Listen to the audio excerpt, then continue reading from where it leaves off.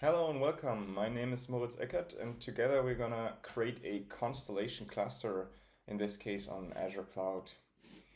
So let's go to the documentation. In here you will find a Getting Started section. There's an installation step that explains how to install the command line interface, set up your cloud provider subscription so Constellation can interact with the cloud API. We've all done that, and we have that in a separate video, so check that out if you're interested. In here now, I have a terminal environment. We have already authenticated towards, in this case, Azure Cloud. And I've already installed the Constellation CLI. So I can say Constellation version, and it will tell me that this is version 2.91, which is at this point in time the latest release. So if we go back to the documentation, in the first steps then, there is the steps we're gonna walk through now to configure and create a cluster. And the first step is creating, in fact, a configuration, which is a descriptive representation of what you want your cluster to look like. So the first step here is generating a config file. So we're gonna go ahead and say Constellation config generate, and in this case we want to generate a config for Azure Cloud. If we open up that file, Constellation conf, there's a lot of information in here, but the important stuff we're going to focus on in this video is first of all the versions. So up here you can see that the image version, so essentially the Constellation version we want to use is 2.91, which was the latest version shown by the CLI, and then we can give it a name. Let me go up there. Let's call this demo. A state disk size, essentially how much memory you need for the stateful data that's attached to your nodes.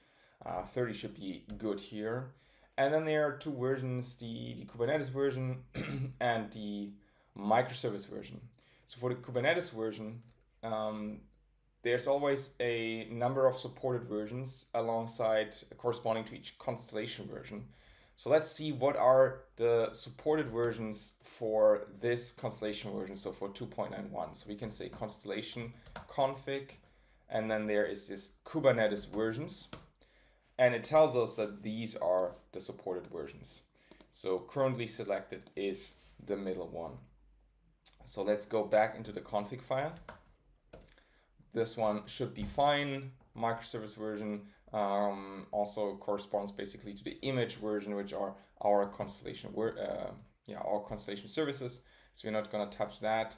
And these are the main versions we need to select. So in this case, we say latest Constellation version with Kubernetes version 1.26. So next we have some provider specific information like the subscription we're using, the tenant, and so forth. And in here, I could now go ahead and configure that as part of my IAM control in the cloud portal. Or if I have the required permissions, I can also let Constellation or the Constellation CLI take care of that. And the command we need is documented here in the next step. It's the Constellation IAM create. So let's copy that command and tell us that it should create in the IAM resources we need in the region West US. The resource group should be called Constellation Demo Video, and the service principal SP service principal Demo Video. So let's let Constellation create that IAM resources for us. And yes, please go ahead. And now we'll wait until this command has completed. So now the IAM resources were created. What we can see, first of all, we see a Terraform state here. That's essentially the Terraform state for these IAM resources in our Azure cloud environment. Let's open the config file again. We can now see the information that was filled in automatically by this command, like the subscription, the resource group, and so forth. And one thing here is also the instance type. This is essentially the VM machine type we're going to use for our Kubernetes nodes. In this case, DC4ASV5. I can let the CLI, no, it's fine. Let the CLI tell us which are the available instance types. So we can say Constellation config instance types, and it will show us all the instance types for all the supported cloud environments. So for confidential VMs, we can see all of these instance types. You will also find them in the documentation, and of course in the documentation of your cloud provider that also tells us what these instance types corresponds to in terms of CPU cores and memory, of course. So let's go back. Let me clear that screen. So what do we have? We have now the filled in configuration. We have created the IAM resources. So the next step, if we go back to the documentation, is then creating the resources, provisioning the infrastructure as described in our config file. So let's go ahead, say Constellation, create control plane nodes 1, worker nodes, let's say 2, and please confirm automatically. And this will now run and provision the infrastructure, create those confidential VMs as we specified in our config file. Let's wait for this command to be completed. Okay, the command is done. We have now successfully provisioned these resources in the cloud. And now we're gonna initialize a test, do the attestation procedure, test these confidential VMs, and initialize the Kubernetes cluster. If you go to our documentation, the final step here now is the Constellation init command. So let's go here and do that. Let's run Constellation init, and again, this will take a bit of time until it has completed that procedure.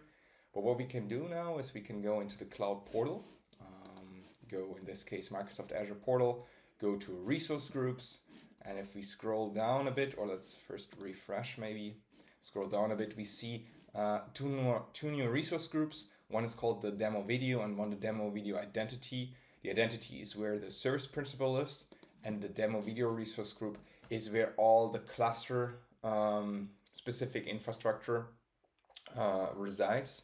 So what we see here is two virtual machine scale sets, one for the control plane, one for the worker node. We can also see that there was some virtual network created for that cluster and some load balancer that's basically exposing the Kubernetes API server as well as the Constellation API, if you will. So let's go back to our terminal and wait for this init command to be completed. So now the init has completed. We are shown a bunch of information, which the details about all this stuff you find in the docs, and we will also cover in other videos. What we see in the file system is that there are a few files created. There's our master secret. There's the Terraform state of this cluster. There is a ID that's unique to this cluster and makes it very identifiable. And there is the admin conf, which is essentially the credentials for first authenticating the API server and for our user credentials to authenticate towards the cluster.